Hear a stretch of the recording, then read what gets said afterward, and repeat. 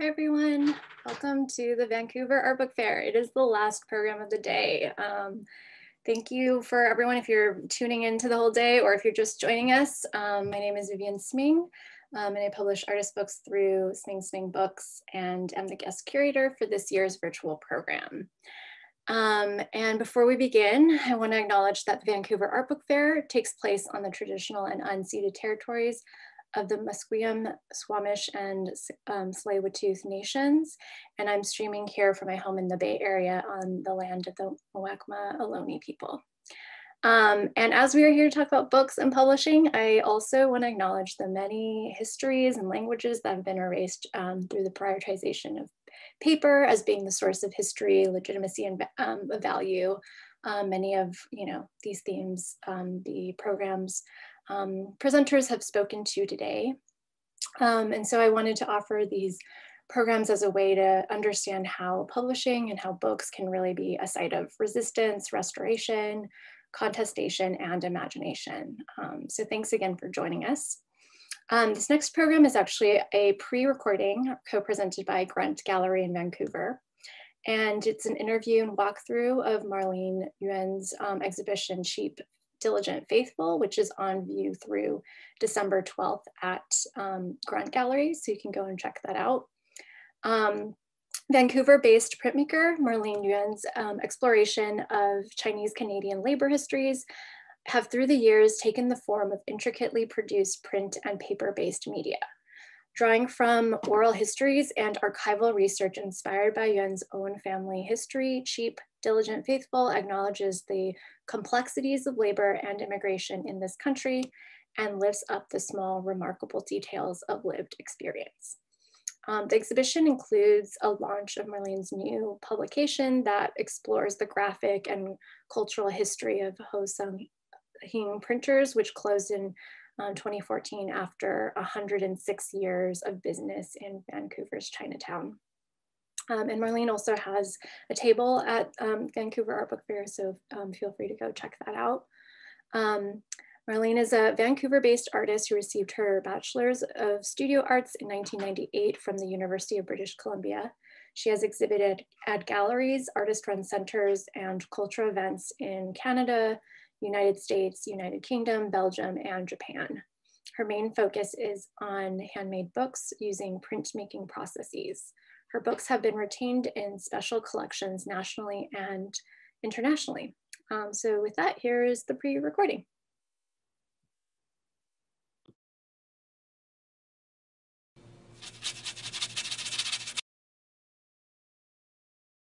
Hello, welcome to this talk. We come to you from the past in a pre-recorded state, and it is a rainy day in September, and we are here at Emily Carr in the printmaking room. My name's Vanessa. I'm here with Wes Harmon and Marlene Yuen, and we are here on behalf of an exhibition at Grunt of Marlene's work. And this is a talk that is presented by the Vancouver Art Book Fair and Grunt Gallery.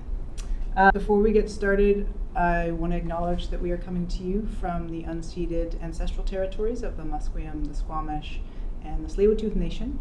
And today, as every day, we acknowledge and we pay our respects to the Indigenous traditional owners of this land who have been in good relation with the land and water for millennia, and we hope to work towards that.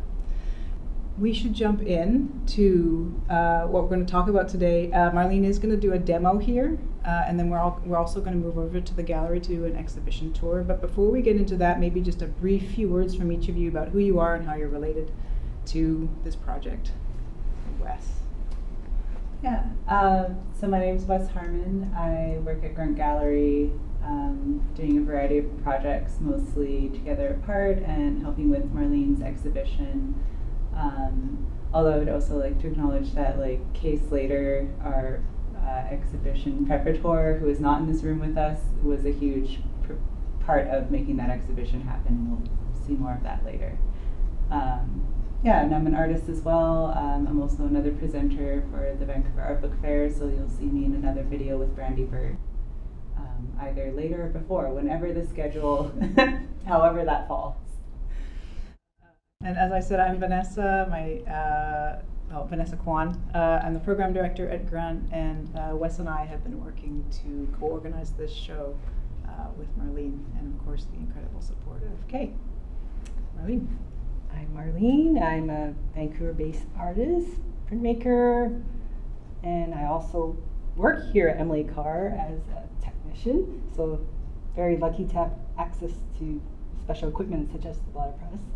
I've been making books for a very long time. Well, feels like a long time, 2004, and I learned how to use the letterpress on the residency back in 2009, and it's been great to carry on this skill craft in my new book, Ho Sun Hing Printers, which is a co-publication with the Grunt Gallery. I guess my first question, I mean, you've mentioned a little bit about how you came to printmaking, but I wondered how you found the Ho Sun Hing Printers as a subject matter and what attracted you to this. We had a lead that there was a print shop in Chinatown that was about to close down, and we needed to acquire more equipment for this room because letterpress equipment is very hard to come by these days. So we went on a small field trip, and full of all these little, there's type, there's these letterpress cuts. So I ended up buying a few just because they're very cool, and I'll show you back in the gallery. But it's like when I bought them, this was 7 years ago, 2014, but they had a sale at 2013. And so I bought these cuts, and I thought it'd be great to reprint them somehow one day. But the idea just sat on the back burner. And knowing that Emily Carr also acquired some letterpress type, I thought one day it'd be great to merge all these elements and make a book about the print shop itself, which served the Chinatown community for over 100 years. Yeah, I remember seeing some news articles when the print shop closed in 2014, and it was in business for 106 years. Is Correct. That right? Yeah. Correct. And it was the oldest print shop in Canada at the time? Oldest Chinese English print shop. Okay. Yeah, because they had Chinese type, which they actually went on overseas trips just to acquire the different typefaces. And you did interviews with some of the folks at Ho Sun? Yes, I interviewed Norman Lam, and he gave me some insight about the workings of the family business, and they mostly printed invoices and like menus and very practical print items for mostly the Chinatown community, but also beyond. They did business cards, and they have various presses. Like just being able to see the shop before it closed was pretty like special. Like it was this giant inside. They had all this equipment and piles of paper. It was just like you're in a time warp. Very cool. I think a question that I had leading from that, so you're working with letterpress, which historically is something that had a very practical usage, like very utilitarian, but now you're taking this process and moving it more into a contemporary form that is elevating it up to an art. And you mentioned in a previous conversation just kind of the reaction or like non-reactions, and I just wondering what it's like to navigate that and to be making this book and kind of having these two different attitudes about how to use this one machine. It's a great question. Making this book, I felt like I need to emulate the labor again of typesetting and using type, and because otherwise what's the point of making this book? I thought, like, if I didn't use the letterpress. But also it became something precious. Like this book was put together, it was very thought out, designed. The main purpose was just to be a book. And when the book was finished, I contacted Norman, and the book is ready, and I have a copy waiting for you, and didn't get a response back. So I kind of felt like after a couple conversations with Norman that they were mentally done with the shop. They were, he's retired, he's enjoying his life retired printer, and I think they saw the print shop as a very practical way of working, and they didn't really understand so much this book as being a basically art book, I guess for me, when I think about having access to historical objects, and in this case it's like the letterpress and the type itself, I just wonder, how does it feel to be working with something that you have put so much preciousness into and understanding? I think there's something really special about being able to take something that could have been discarded and seemed kind of inconsequential at the time, but maybe on a emotional level, feels quite different. Did you feel quite emotional working with the type and with the book itself? Yeah, I felt it was very meaningful. I noticed a lot of people were buying the blocks, the cuts, and more as a souvenir, to take away as piece of Chinatown, because at the time so much of Chinatown and is still changing right now. But I said, these are blocks, they're meant to be reprinted, and if I could just show it in the form of a book, well, that's the medium I'm quite used to working with right now, and just being able to reprint them felt really special. And I was able to access Chinese blocks from WePress, because they acquired quite a bit of the Chinese blocks and type from Ho Sun Hing and rescued it, and so they have quite a bit, and I must manage to borrow and print and scan the prints. So it's been a good process.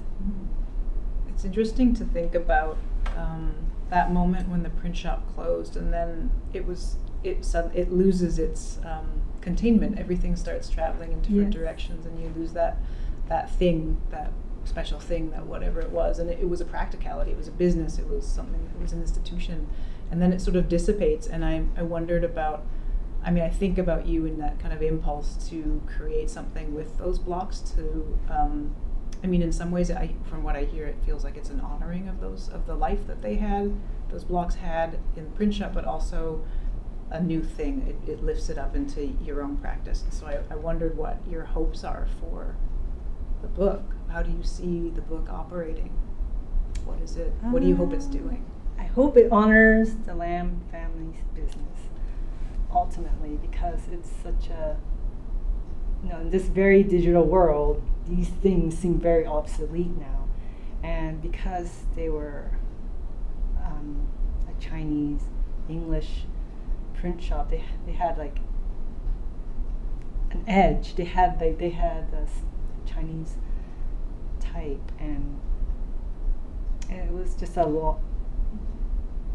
a long family labor. And if just reprinting it, I want to show them that I honor and respect, the service that they provided, and community in Chinatown, which is quickly changing and being gentrified. And in times of COVID, it's things are even closing down even more. So. Well, no, I think also in context of the rest of the show, which we'll see a little bit later, there is an overall thread through your work around documenting these histories, these Chinese Canadian labor histories in Canada, and I think, it feels like this is very much within that vein of your practice. Very much so, and I want to focus on a local industry. A lot of the pieces that you see in the show are about Chinese Canadians in Ontario and Alberta, and because the show actually, a lot of pieces were previously shown in Ontario at the Workers' Arts and Heritage Centre, which is a labor museum. So a lot of it, I kind of tried to appeal to the crowd back east, but now I really want to think about industry here and how Chinatown is quickly just it feels like it's disappearing, you know. It's just, if I could just save a little bit, even if it's just a form of a book, like, that would mean a lot. I was just thinking about how you're saying that having the Chinese English type gave them an edge as printmakers. It just made me think a lot about different kind of print projects and language projects that have been coming up in the last couple of years, especially with the younger Chinese community, which is really exciting. So for me, looking at your book is kind of, as someone who has more experience as a printmaker, like I think a lot of the younger folks kind of coming up through zines and other art book projects right now are like going to be really excited to see this and see the possibilities of like how these things can be consolidated together. Yeah, I'm just really excited, and like I've seen the book and it's beautiful, and I think people Thank you. also think so. Yeah, and also younger people like were involved in this book, where I had the Chinese text translated by Jodie of the Yarrow Intergenerational Society, and she's, you know, when you think about all the how Chinatown seems to be disappearing, there is a youth group that is trying so hard to, you know, keep things alive in Chinatown, and they assist elders by like translation. Like, you know, let's say WePress, they have open studios, but the translators help the elders in translating activities. So there is some hope, you know. I mean, COVID right now is tough, but yeah, and there is so much value in still having like these translation relationships happening. Like when we were doing the blockades at Clark and Hastings, Jane Shi, Rachel Lau, Evie Chong, like they were all working to translate a lot of the protest signs for the elders so that they at least knew what was happening, because it was something happening in their community. So it's just really, it feels like something that doesn't get enough credit for its importance. Exactly. And that's what I really loved about your project, is like elevating and like honoring like this history behind the need for translating. Thank you. Sure.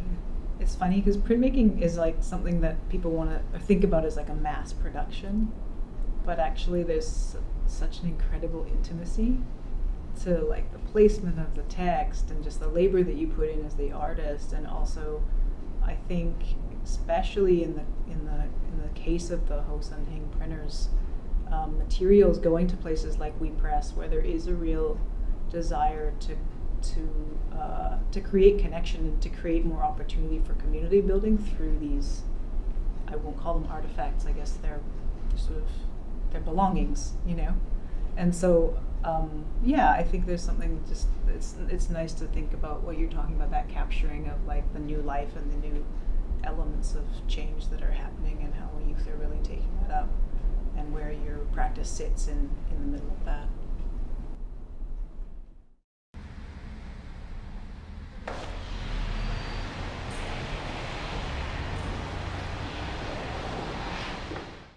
We are now over at Grunt Gallery. So we moved over from the printmaking studio at Emily Carr, and we're now in our space across the street. Marlene's show is called Cheap, Diligent, Faithful, and it's on view here until December 12th, 2020. So if you are viewing this at the Vancouver Art Book Fair, we're open right now and we're welcoming people to our space. We will also be making a number of the works in the show available digitally on our website, which is grunt.ca. We'll also post a bunch of URLs at the end of this video. And so yeah, we're just going to take you on a tour of the exhibition. One of the things I do want to talk about, of course, is the Ho Sun Hing Printers book, but also to acknowledge that this exhibition includes a number of your works. It's a bit of a retrospective, and I think there's some really beautiful threads to pull around the relationship between the work that you did with the Printers book and how you've documented these labor histories over time. So I wonder if you could just give us a quick overview of what we're looking at, and then we'll go a bit more in depth. Absolutely. What you would notice right away are the pieces on the walls, and this is just about half of what was shown at the Workers' Arts and Heritage Museum in 2017. So there's various labors that are depicted. Chinese restaurants, green grocer, laundromat, and these are just some of the various labors taken on by Chinese in early Canada. And another thing that the museum wanted was some new books, and created specifically for the exhibits. So accordion books they exhibit very well as they stretch out. So I chose to do a book about a railroad worker and a female military worker, Mary Kobong. So it's a real step to translate what you're doing on the page into a larger gallery show, and I think that process is something I think we'd like to talk about as well. And I know Wes has some questions about that. So one of the main questions I had about your comics, because when we were in the process of putting the show together, you did send us all of them, and what I was really taken by was just the amount of research that has been put into them. There is just so much content, and like to be able to take that content and boil it down into a comic, which sort of is a way of abbreviating that information so that it becomes more palatable. I guess my main question from this is, did you feel like there were things that you kind of lost in that process, or things that you felt like were elevated better? And yeah, just that process of curating down your research, because I know it's easy to get lost in research holes in projects like these. Definitely. I was incredibly overwhelmed. There's so much. I was at one point overwhelmed by what I should include. In retrospect, I could have just chosen to do a whole exhibit on Chinese laundry or Chinese grocery, but I basically felt like I just scratched the surface onto the, choosing what stories to show. These are all real people in real lives, so I feel like these are just little snapshots of these histories that happened. And why I chose comic format was it was shown at the Workers' Arts and Heritage Museum, and there's a large amount of youth education. So I thought that some of these labors are, there's a lot of racism which is shown in the comics. How do you translate these difficult histories to an audience that they can digest? So having it as a comic just seemed like a way to kind of reach out and invite viewers to read on.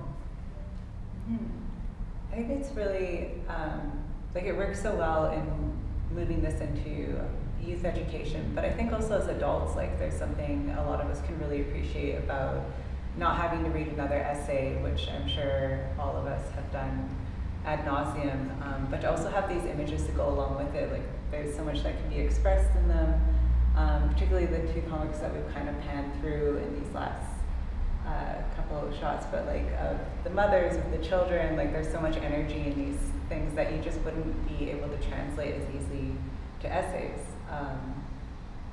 So a question from that, I suppose, is have you felt like there's been a reaction kind of intergenerationally, and has that been a talking point for people to start those conversations? Definitely. Actually, I did give a talk to elders that were bused in from Toronto, and it was a talk. I gave the talk in English, but it was translated in Mandarin, and a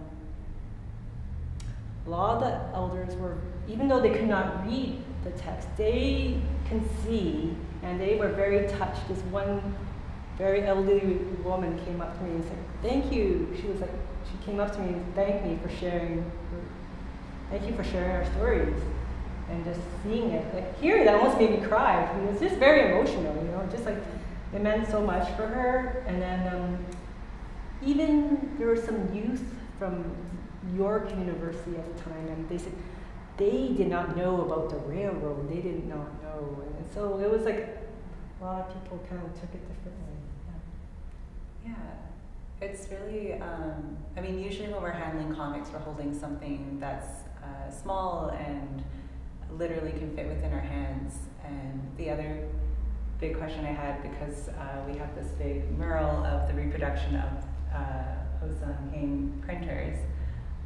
What has it been like for you to be doing these comics that are small scale and then blowing them up and then taking this mural and like, oh, it's not to scale, I don't think quite, but like it's definitely kind of like reconstructing this space once again. And it's beautiful. And I'm sure also emotional to be seeing your work in a larger scale as well. It is emotional because like this place, if you were to look at 259 East Georgia Street now, it doesn't look like this. It's all charcoal gray. It's very much abandoned. It's like Chinatown now.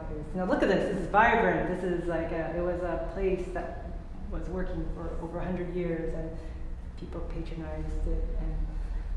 But so to see it very much in color is, and no, it's not quite scale, but it, you know, I did a play on space, like you know, this doorway would be about where their doorway would be. Yeah, there's something to like you say about the colors, like it's kind of like rebuilding this life back into something where if we go and look at the actual location now, a lot of the story of Chinatown is about gentrification, about this really big shift in the neighborhood.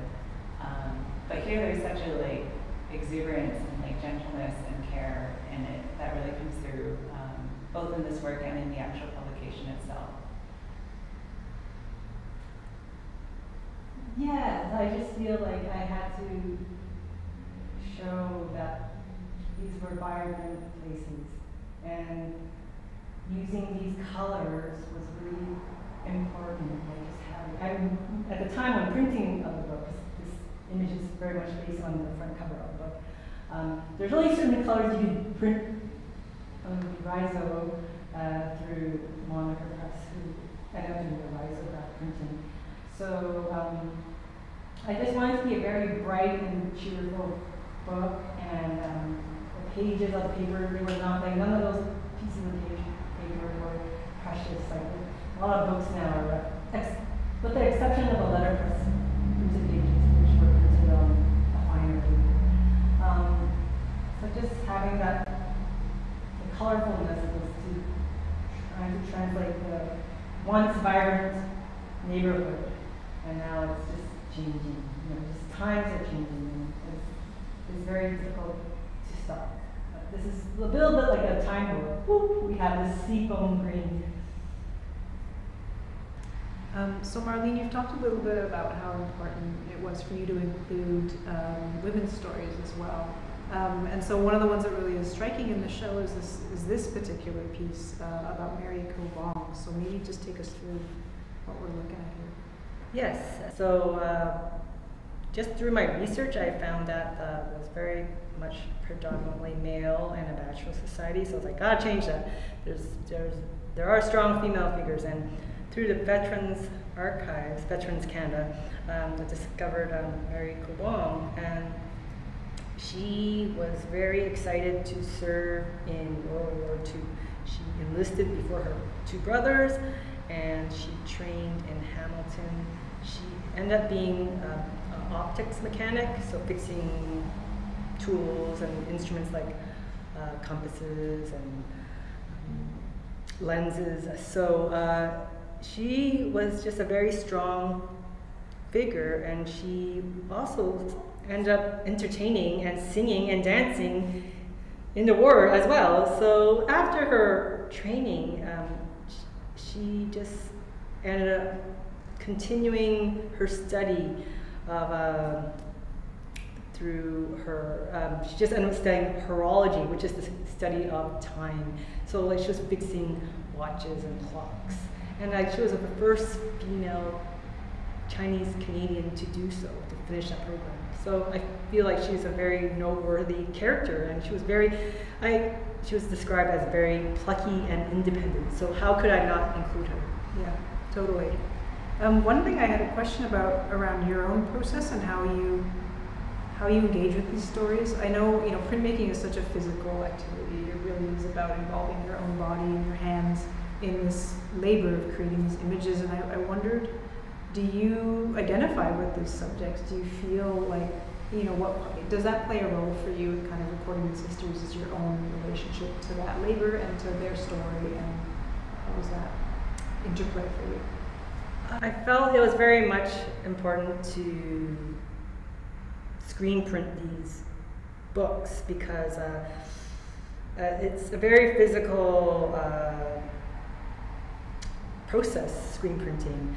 You're using your upper body strength, you're just like sometimes sweating, and things don't go right the first time. So I feel like it was very important for me to show that, to screen print, physically do this and have it shown in this work as a translation, like my labor and respect and honoring of their labor. So we're just at the last piece in this exhibition, which is the new book that you produced to go along with this exhibition. We're just wondering if you could talk a little bit more about that, because it's something you mentioned you started 8 years ago-ish? Yes. Yeah. Let's start.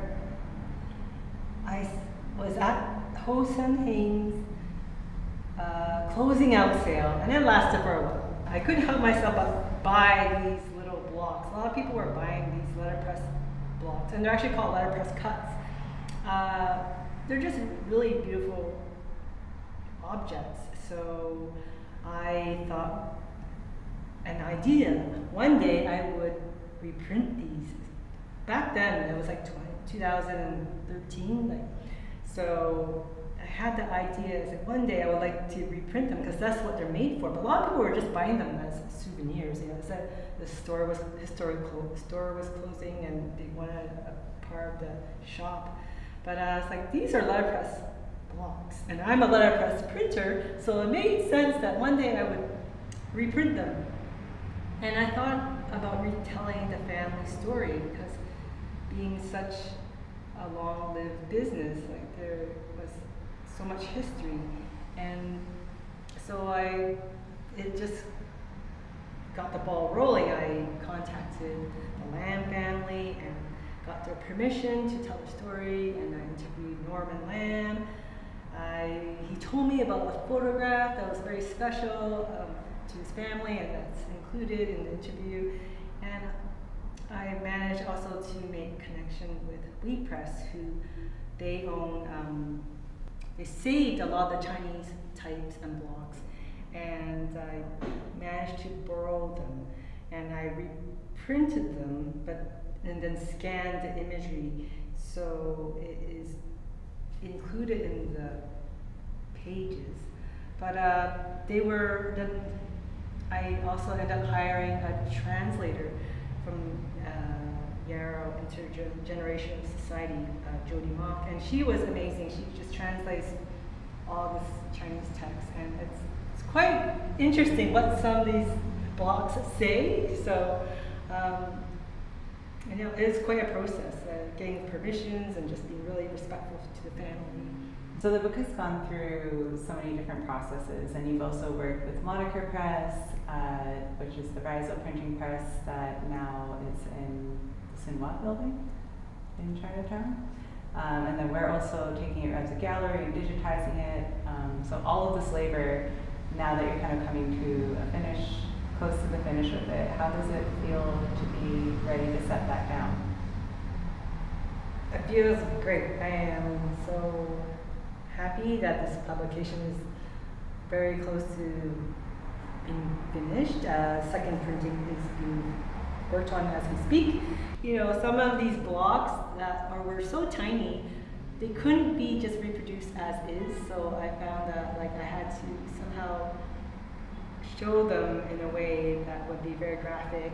So working with Erica at Moniker Press was great because she's, Riso is so bright and remind me of a print shop, all these various different colors. I felt like this book involves so many people and so many organizations, and just getting permission to print. So this is probably a good place to plug your book. The book is available on grunt.ca.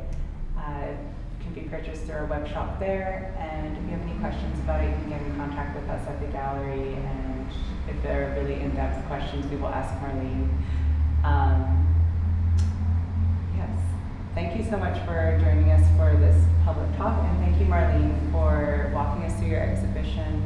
I know it's a strange thing to have an exhibition right now, and I really hope stuff like this can help bring people into the space. And again, we will be open until December 12th.